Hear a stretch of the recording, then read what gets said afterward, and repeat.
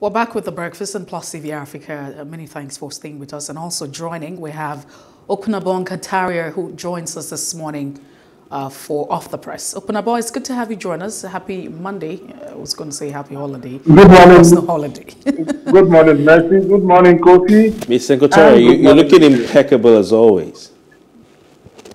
Thank you. Thank you. All right, then let's take a look at the leadership newspaper as we have in front of us. 2023 presidency in supremacy contest for Kano, Atiku Tinubu go dirty. That's how the leadership captions it. I won't be a part-time president, hibernating in Dubai always. The APC flag bearer is quoted to say, empty Kano streets signpost your defeat, ex-vice presidents fire back. We own Kano, you're just fighting in vain, NNPP tells APC and PDP. I'm just wondering what happens with the peace accord that is signed every other time and the fact that, hey, the issue should be issue-based campaign and not, all of these frivolities. Atiku's picture missing on Rivers PDP branded vehicles. I saw a couple of them and I'm wondering what could be going on. We're not aware of U.S. security alert to citizens. That's what the police is quoted to say. And so, Kofi, I'm not sure if you saw that there was a planned attack in Abuja. That I've seen several emails and all of that. But, of course, the police is saying that they're not in the know. Niger sacks 27 judicial workers for certificate racketeering. And just before we move away, manufacturers lament high interest rate, seek friendly policies. Another says, travel ban, federal government evacuates 542 Nigerians stranded in UAE. 3 justices who sat on Nnamdi Kanu's appeal transferred. NDLEA arrest 4 kingpins over 16 tons of drugs in Lagos and Abuja. Don't worry, it's not in that particular area where you think of Kofi. But that's the much we can take at this point in time on the leadership. Right, moving on from the leadership, let's quickly go to the Punch this morning with the following headlines. FG subsidy spending to hit 11 trillion naira in 2023. Several riders to that. We'll look at that as if time permits. FG may announce airport concession winners this week. FCT risks attack, says US DHQ allays fears, what Messi was just referring to earlier. Punch investigations, editor wins top West African journalism prize. I think that should be the one that was held in Accra, Ghana this week, or last week rather. 539 stranded Nigerians couldn't get UAE work permits. This is NEMA saying that. Kerosene price soars by 118%, fuels anxiety. I'm sure they don't intend that pun over there. The Dubai jails Nigerian lady for filming maltreatment. Family protests. An ex-convict rapes 12-year-old girl, a pupil rather, to death in Ogun. Really sad one there. Away from the Punch, we have the Nation newspaper. The Nation says, security alert in Abuja to forestall attacks by bandits. U.S. United Kingdom issue travel advice. No cause for alarm, says the defense headquarters. But the police is saying they are not in the know. I don't quite understand. Floods. Lagos begins dredging of canals. And Tinubu's 100 million for Kanu was given. That's what you find right there. And just before we move away from the Nation, you find 542 stranded Nigerians evacuated from UAE. Telecom sector contributes $70 billion to economy, says NCC. Investors' apathy threatens 10.78 trillion naira deficit funding. That's the much we can take this morning on the Nation. All right. Let's go to the Guardian. Cholera cases, death surge amid nationwide flooding. Cholera cases, deaths surge amid nationwide flooding. So many riders under that. Kanu anxiety as Supreme Court hears FG's appeal today. Youth raise concern over 2023 elections as group offers path for peaceful exercise. And final two from The Guardian. Youth ban politicking in Enugu community over bad roads. Interesting one there. And US raises the alarm over possible attacks in Abuja. And I think that is a good way to introduce our guest and into the conversation. Opunabo Inko-Taria, a public affairs analyst, amongst other things. Mr. Inko-Taria, what are your thoughts on what the papers are saying is a terror alert by the United States issued to its citizens in Nigeria, and in particular in the Federal Capital Territory, Abuja? One of the papers, I think it's The Nation, also said that the Punch, sorry, that the military Nigerian army is allaying fears. What are your thoughts on this? Definitely, for the United States to have issued that warning, there's some information at its disposal that must have informed the warning. The Nigerian government will always want to dismiss it, or to a very extent try to convince Nigerians that those threats don't exist.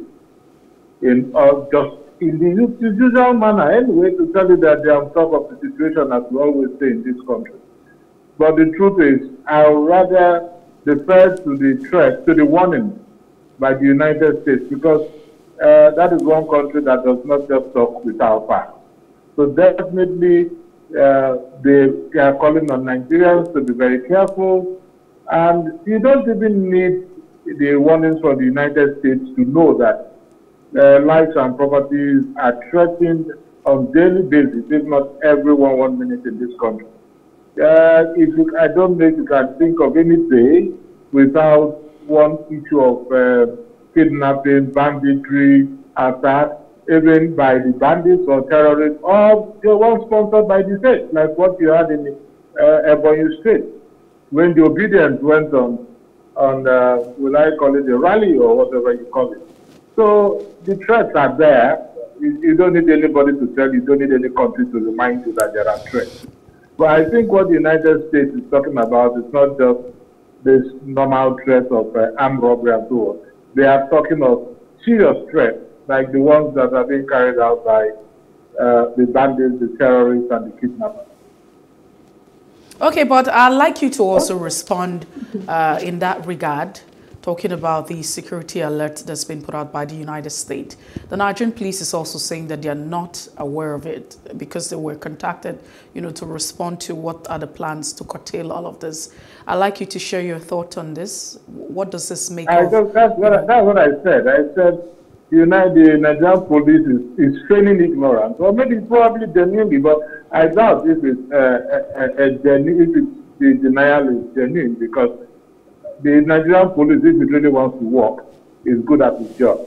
That's the point I'm making. Like I said, but this is not one warning that can be dismissed by anybody.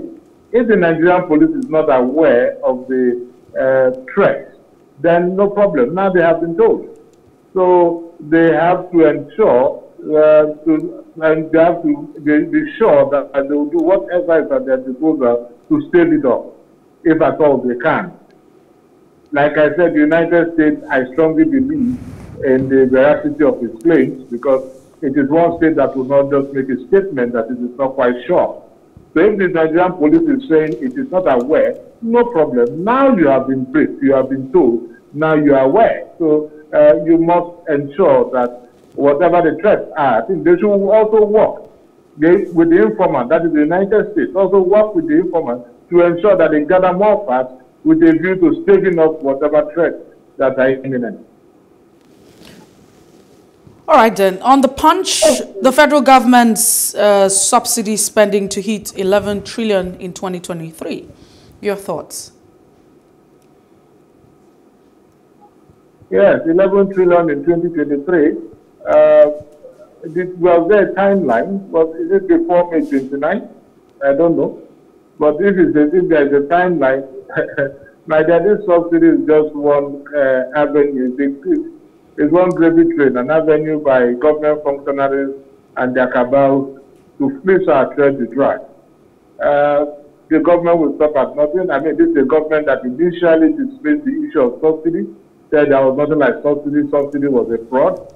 It came in. It did not just continue with the subsidy, but it has increased the amount, the price. So if you ask me, I think if they say how many trillions, this is the last lap. This is the last opportunity for them to collect, steal whatever they have to steal from the treasury. And of course, you know, they'll always have a name for it, and that name is the subsidy. I also read that they're talking of turnaround maintenance for the refineries. This turnaround maintenance has been on for years. Not just this government, it predates this government. This government came, inherited it, and notwithstanding the promises it made, came, inherited it, and we've been having turnaround without the refineries being turned around. You see? So the NNPC, the oil sector, the crude sector is definitely seen as a fertile land by government functionaries and their cronies to fleece our treasury dry. There is no sincerity of purpose. Even if you talk of the so-called subsidy they are talking about, you just have the microscopic few making a lot of money from it. And that is why you find out that the government is really interested in the issue of subsidy and less interested in the issue of turning around our refineries.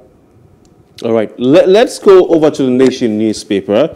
I'm tempted to start with the story on the health of Bola Ahmed Tinubu, who is the APC presidential candidate. He says, I'm fit to rule. He's shown that he's really aware of the conversations everywhere and the rumors about his health. And of course, his opponents have used that to make political gain. But he was speaking, as captured by the Nation newspaper, at a dinner organized by the Kano Business Community Council in his honor. And he says, quote, I am more than healthy to lead Nigeria if elected at the February 26th presidential poll, he said. And I think even at his the unveiling of his manifesto, Renewed Hope 2023, last week, he also asked them, do I look sick to you? What are your thoughts on this, Opunabo Inko-Taria? Yeah, those are rhetorical questions. I mean, he wasn't expecting an answer, definitely, because Bola Tinubu looks sick. So, but he's in the midst of his supporters and loyalists, and what do you expect? It's like Satan asking his apostles, am I a devil, am I bad? What do you expect the apostles to say? They'll say, you're good, you're the best. In fact, God made a mistake by sending you down. So those are rhetorical questions, and he knew definitely that they were going to, the response was going to be positive. That is the truth about it. But that Bola Tinubu is sick. It's not in doubt. Everyone knows that Bola Tinubu is sick. And we all pray for long life. We all pray for recovery, no doubt about that. But we don't want the Yaradua experience or the Buhari's experience at all. I don't pray for the Yaradua experience for him. Thank God Buhari is still alive, but we don't want the Buhari's experience. You can, I mean, we're all aware of Bola Tinubu constantly traveling out of the country for medical reasons, you know. And what do you have to describe? Why do you see a doctor? Like Christ said, it's only the sick that needs a physician. Why do you go see a doctor? Is he going to say it's for regular checkup? And checkup, you spend months and months and months over there in the hospital. If you go for checkup, you have to spend up to 2 days in the hospital. What kind of checkup? So Tinubu is sick. And he is saying it's not about a bout. It's not a wrestling contest. So nobody is saying it's a wrestling contest. But you know, the office of the president is so taxing and so demanding that you have to be physically and mentally alert. And well, Opunabo Inko-Taria, we're not in possession of any medical reports indicating that he's sick. I mean, if you talk about maybe sickness that everybody has from time to time, you know, then but if it's something that is affecting his performance, his ability to think and to function, I don't know if you are in possession of his medical records. Let me quickly respond. You say there is no medical report, whatever, isn't it? Okay, now I agree with you. Why will he bring a medical report to you? Are you his son? Are you his doctor? Are you his lawyer? So why would he show you a medical report? Is it not premature to conclude that he is sick? Now, let me quickly respond now. Let me respond now. You asked. Now, did you see Yaradua's medical report? Have you ever seen Buhari's medical report? So what are they doing in the hospital relaxation center? Is it a recreation center? Why do you keep visiting? Why are you frequent? There has to be a problem for you to frequent the hospital. You don't frequent hospitals, you don't frequent police stations, you don't frequent mortuaries, except there is a need for it. Not a want, a need for it. You know, if you have to go for medical checkups, of course, it should be intermittently. It has to be episodic, not consistently. If you visit consistently, if you are seen at the police station consistently and you are not a lawyer, you are not a policeman, then definitely you have a problem. Even if you're a lawyer, you have a problem. For you to be seen there consistently, which means you're a policeman. Otherwise, you have a problem or you're working there. If you're seen at the hospital, you have a medical officer, then what are you doing there? Even if you have somebody there, you cannot be too consistent. Maybe just for a period. You're visiting a sick patient, a loved one. But in this case, you're always flying now. We see pictures in the social media. We see pictures. Not once, not twice. So how else do you want any other proof? It obviously needs any further proof that the man is not physically sound. I'm not saying mentally, I say physically sound. But that will have an effect on the mental state. Because once you're not sound physically, what take it or leave it, you're not even happy. And your concentration will be more on your health. And that is why we always see that his deputy, vice president, practically doing everything. Look at how many times did they should postpone the inauguration of the PCC? Just because of his health. Let us call a spade a spade. All right, Opunabo Inko-Taria. Look at it, you could see his hand. Check it. When he's holding something or when he's talking. Let us call a spade a spade. Opunabo Inko-Taria, let's move away from that. I mean, we have a lot of issues that we should talk about, but time is not our friend. But I'd like you to share your thoughts on this one. I mean, the leadership captions it as a battle of supremacy for Kano, where you have Atiku and Tinubu going very dirty in terms of, exchange of words. One is saying that I won't be part-time president hibernating in Dubai as always. That's the APC flag bearer talking. And empty Kano streets, signpost your defeat. That's what, ex-vice president fires back. What are your thoughts with this? We have a lot of issues, flooding, environmental issues, security, revenue issues. Should these political parties be engaging in trade of words? Well, the truth about it is that I think it should be issue-based. The campaign should be issue-based. And it shouldn't actually be personalized. But there are times you cannot actually diverse these issues at all. Because if you have another president that is always out of the country, like we have now, the Mr. President, Buhari, who is always out of the country, all you need to do, like I said on this program before, if a commissioner in Ghana or in Cotonou, if his son is having a wedding, Buhari will want to go, even if he's not invited, you call them to say you must invite me. So we don't want such a president anymore. And probably that's why they say we don't need a president of hibernating in Dubai and what have you. But I want to ask a question, which is better, a president that will go to Dubai and come back, and a president that will go to the hospital and remain there, which is better? Open up, but that will be a conversation for another day. The man that is saying, I don't want somebody that will be hibernating in Dubai. We agree. I also agree with you. We don't want that. We also don't want somebody that will be constantly visiting the clinics in London and Paris. But then, in synopsis, and finally, I will ask them to ensure that their campaigns are issue-based, because like I said, you cannot completely divorce it, because if you're constantly traveling, it also affects the resources of our country. Once you're a president, everything you do is being sponsored, taken care of by the country, so it affects. But it should be issue-based. We have flooding, we have security challenges, we have poverty, we have all kinds of challenges. So I think what our presidential candidates should do right now is to tell Nigerians how they are going to address these issues. Nobody is really interested in. But, my dear, you cannot, like I said, you can't really dismiss it. If you have a sick president, how is he going to address the issue? If you also have a president that is constantly out of the country, how is he going to address the issue?